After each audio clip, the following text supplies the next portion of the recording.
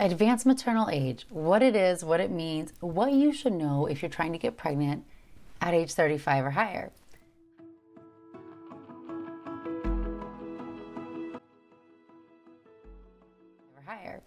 Hi friends, I'm Dr. Natalie Crawford. I'm a board certified OBGYN and REI. So I'm a fertility doctor and I talk about age and fertility all the time. And most of my patients are going to be over age 35. And I also see patients every single day who schedule an appointment with me to get their fertility checked because they're 35. This number has been drilled into our brains, and a lot of times we don't even know why. It just is.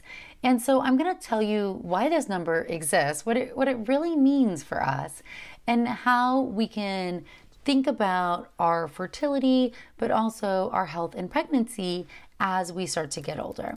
So the first thing to realize is that this number was chosen because of, one, it is the combination of the decrease in fertility rates that we see. And in fact, the definition of infertility even has this number in it, right? If you've been trying to get pregnant for 12 months or less and you're under age 35 equals infertility, or if you've been trying to get pregnant less than 6 months and you're over age 35, then that counts as infertility. So the fact that this number is even in that definition obviously shows that it is important in the fertility scheme. But the reason why it is also is because we start to see an increase in genetic abnormalities, miscarriage, essentially an increase in chromosome abnormalities, abnormal eggs. And the way I always think about this is if you imagine your eggs are in a vault inside your ovary, those eggs are there from the moment you're born. And those chromosomes are held in this perfect stage of cell division, and they don't migrate into separation until you ovulate. So we are expecting your body to have your proteins keep these chromosomes in perfect position all these years.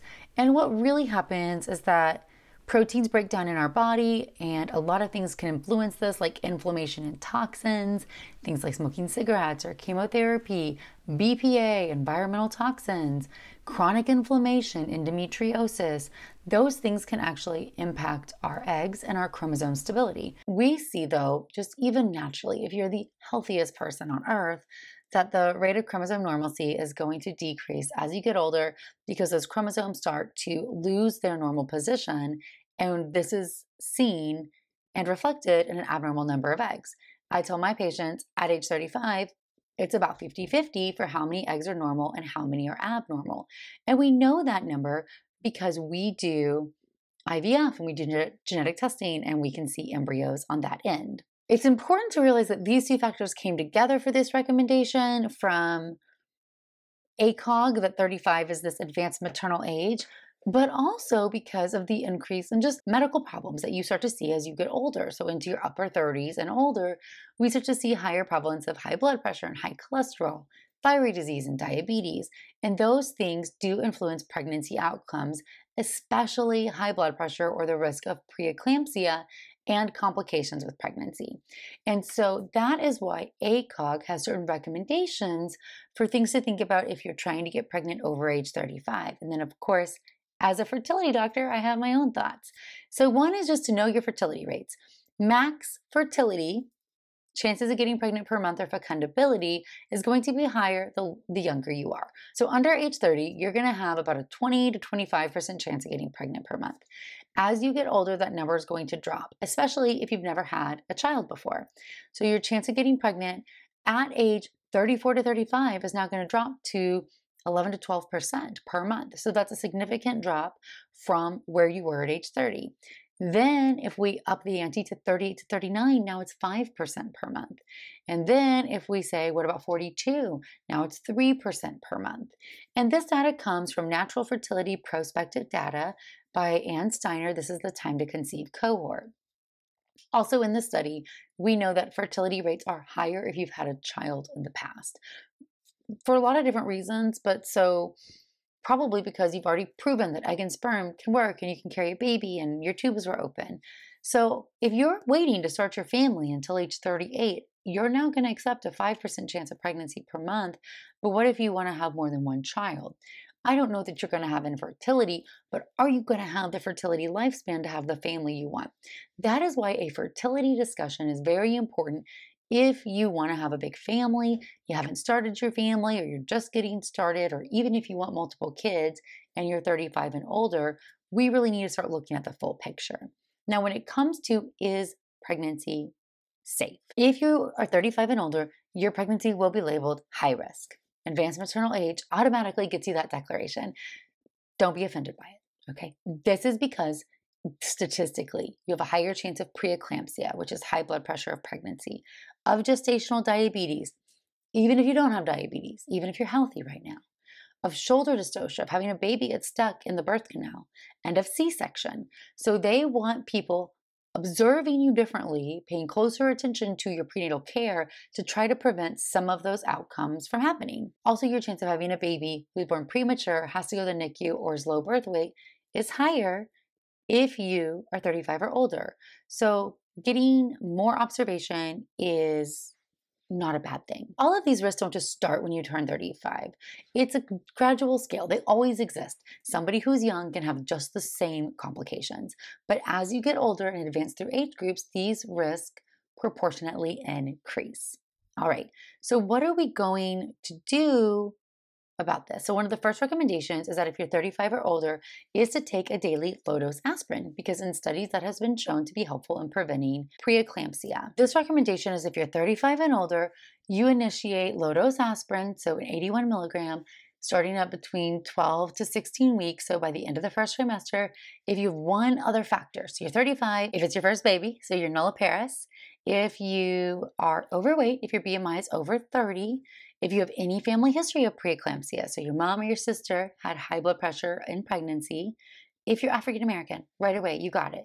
You're African American, you're 35, baby aspirin for you. If you have lower income, so if you're in a lower socioeconomic class, you should be started on baby aspirin because your risk of these outcomes is higher. And then also personal history factors. So if you've had a prior preterm birth or prior pregnancy outcomes, if you've had a long pregnancy interval, and then if you have known high blood pressure, if you have multiple babies, if you've got twins or more, if you know you have type 1 diabetes or kidney disease or lupus. So if you're 35 or older and you have one of those other factors, you should start on a baby aspirin. And it's worth noting that African American, part of the reason why is due to systemic racism that exists in obstetrics. And we know that Black mothers have higher risks, higher likelihood of preeclampsia and adverse outcomes. So part of that is to try to prevent some of these bad outcomes, but that's at least being acknowledged by the American College of OBGYN, and there's a longer way to go. All right, because there is a risk of multiples as you get older, even if you don't do fertility treatment, you should get a first trimester ultrasound. This is pretty standard in most places, but not everywhere. And interestingly, as you get older and you have less eggs, your brain is going to send out a stronger signal of FSH to try to get you to ovulate.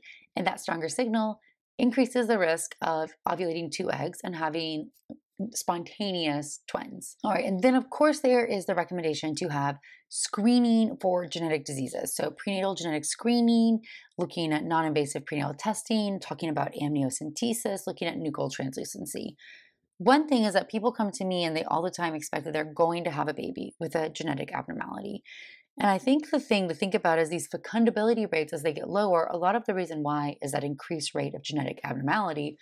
And what it's telling you is that most genetic abnormal embryos just don't implant. You just have a negative test.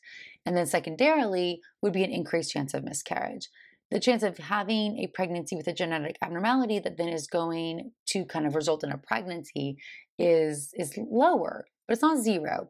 And here's a chart just showing you a little bit of the difference. So if we look at chromosome 21 or Down syndrome, you can see that if you're age 20, the risk is 1 in 1,250. If you're 30, 1 in 714. And if you're 40, it's 1 in 86. So definitely an increase in seeing that chromosome abnormality. Then if we go to all chromosome abnormalities, if you're 20, we can see it's 1 in 122. If you're 30, it's 1 in 110. And if you're 40, it's 1 in 40. This is a huge reason why IVF with genetic testing is starting to be recommended more and more, especially as we get older. You can see that once you get 35 and over, you're seeing the chance being 1 in less than 100 that you're going to see some type of chromosome abnormality in a pregnancy. So if we can diagnose that before you ever get pregnant, it might save you a lot of heartbreak and get you to that live-born baby in your arms a lot faster. So then some other recommendations are going to be a detailed anatomy scan, because that can also help check for birth defects and check for some of these genetic abnormalities. And you're going to see ultrasound for growth in the third trimester. So these things are just important, because if you're not getting ultrasounds and you're older, you want to be asking the question about should we check the size of the baby? When should I have my next ultrasound? And then if you're 40, you also want to start getting some monitoring once you get further along in the pregnancy, because there is an increased risk of stillbirth as you get older. So if we look at everybody, the rate of stillbirth is about 6 babies out of 1,000 pregnancies. And if you are older, then you're going to see it getting higher. So if you're 40, it's going to be closer to 10 babies out of 1,000 births. The association with stillbirth once you're over age 35 exists, even when we control for other factors like high blood pressure and diabetes. So it's definitely a known risk. Also, the further along the pregnancy goes, the higher the rate increases. So if you are between 37 to 41 weeks and you are between 35 and 40, your risk is 1 in 382. But suddenly now, if you're now past 41 weeks, even if you're just in the 35 to 40 group, that rate is now 6%. And if you're over age 40, then it's going to be closer to 8%. So watching the babies as this placenta is older and it's growing into an older uterus, the blood supply is what really is the key here. So this prenatal monitoring means putting the baby on non-stress tests, having better antenatal surveillance. And there's a lot of different ways that places can do this, but typically if you are over age 35, and specifically if you're over age 40, some type of fetal antenatal surveillance between gestational age 32 to 36 weeks should be something that you think about. And then delivery is also recommended earlier, especially because of these risks, and even more so if you're older. So if you're over age 40, strong recommendation that you should be delivering in the 39th week and not going to 40 weeks because of that progressive increased risk of stillbirth. Overall, most of my patients get pregnant when they're over age 35, and they do great. So I don't want you guys to be afraid. But I think it's always something you want to be really taking charge of your health. So you should know, are you a candidate? Should you be on baby aspirin? Should you be getting extra surveillance with ultrasounds or fetal monitoring? And really always trying to control those other health factors, as your general health does matter a lot with the pregnancy. Your own taking care of your body is the number one thing that you can do, especially if you're older and pregnant. But most pregnancies, even at older ages, do just fine. And that age 35 is not just a steep cutoff. I see so many patients who think they just can't be pregnant, and that's not the case. So don't live in that world, but live in the world knowing you are at a higher risk, and the best thing you can do is advocate for yourself and make sure you're taking care of yourself in the best way possible. All right, hope this helped answer a couple questions. Hope it didn't scare you too much. These are just medical facts that I'm trying to share with you. All of this data came from the ACOG Practice Bulletin about advanced maternal age. I will link it down below. Ask questions, and you can always follow along on Instagram for more information, or the As a Woman podcast. Thanks, friends.